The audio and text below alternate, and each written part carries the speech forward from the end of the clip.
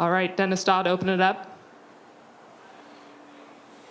Matt, what's it like to have, those three receivers able to do what they do, at any given moment? Yeah, I mean, those guys just get open and make plays, and the offensive line blocks real well. So when you can do double moves and passes down the field, it's really the offensive line that starts it all. And, just throwing it up to those guys, if it's one-on-one, they'll make the play. James Ogletree, you're up.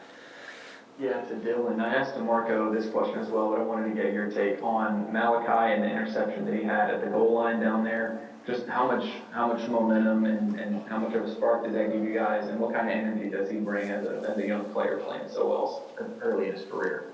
As far as Malachi's interception, it was definitely a big momentum switch, and I feel like that gave a lot of energy to both the offense and defense. And like I said, throughout the game, we just wanted to continue to pressing on the pedal, not giving up and keep pushing. Kirk, go ahead.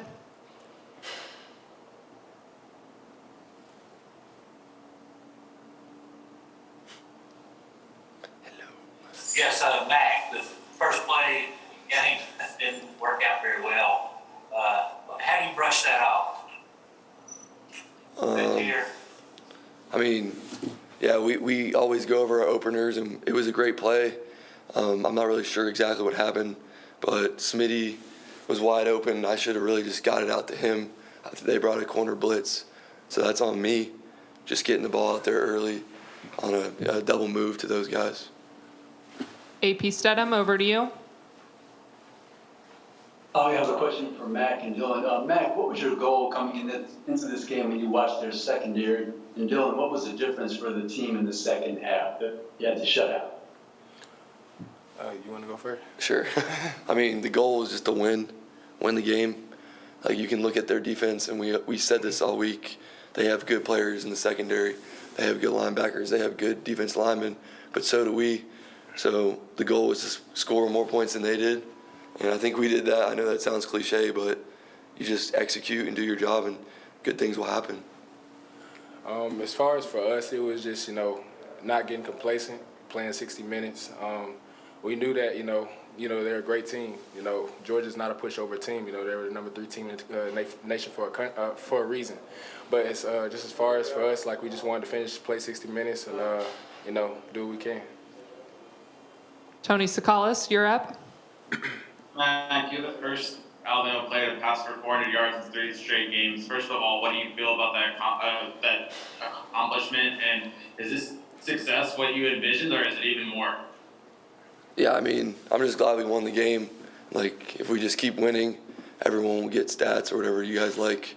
But I just enjoy winning, and I think the defense needs more credit than they deserve tonight, going out there, pitching a shutout in the second half pretty much, and they gave us the energy we needed, and we told them that goes week to week. Sometimes we need them, sometimes they need us, and I think they did the best job they could, and they played great, and they gave us that energy that we needed, because obviously we didn't execute very well in the first half. Mike Rodak, over to you. Mac, I think you targeted Devontae 27 times the past 2 games. He has 24 catches in those 2 games. Just what has led to that connection blossoming, I guess, these past couple weeks? Yeah, I mean, I just trust Smitty a lot. Just banked reps that we have over the past 4 years. And when a guy looks at you in your eyes and says, throw the ball to me, he said, I don't care if I'm triple covered, throw it to me. I mean, it's hard to turn that down. He's a Jordan-level competitor. So if you can get him the ball, then he'll make the play. Michael Casagrande, go ahead. Yeah, for Mac, fourth quarter, you guys kind of grinded the ball, ran the ball down the throat, just kind of finished the game off. How satisfying were those drives, and how does it feel to finish the game off like that, kind of old-fashioned football? Yeah, it was great. The defense stopped them, kept stopping them. I think we were up by like two possessions or whatever, and they missed the field goal, and we just had to get a few first downs, running the ball, throwing some RPOs, and just executing that. But the line, like, you got to make sure that I told them that it's not over, and they did a great job of proving that by going down there and driving the ball down and spinning the clock down. We have time for 2 more. Brett Hudson, you're up. Dylan, how would you grade the run defense through 4 games, and what do you think it needs to be better?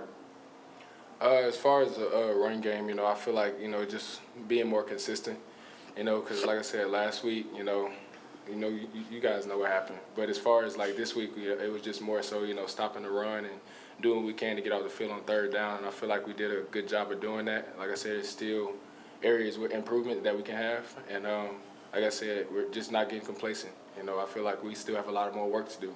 This is just the first big step for us. Final question will be for Charlie Potter.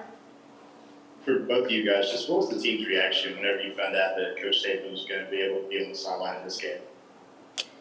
I mean, I'll start and Dylan can follow, but I mean, it was pretty crazy. Like, we were just in our little quarterback meeting, and he just showed up, and like you look over and Coach Saban's walking in. So, I mean, from that perspective, we're fired up. But at the end of the day, he told us that we were ready and that we got to go make plays. So either way, obviously having him on the sidelines was great and brought some good energy too.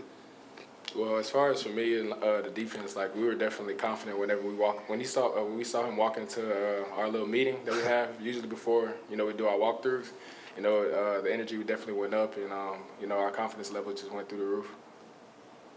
Thank you.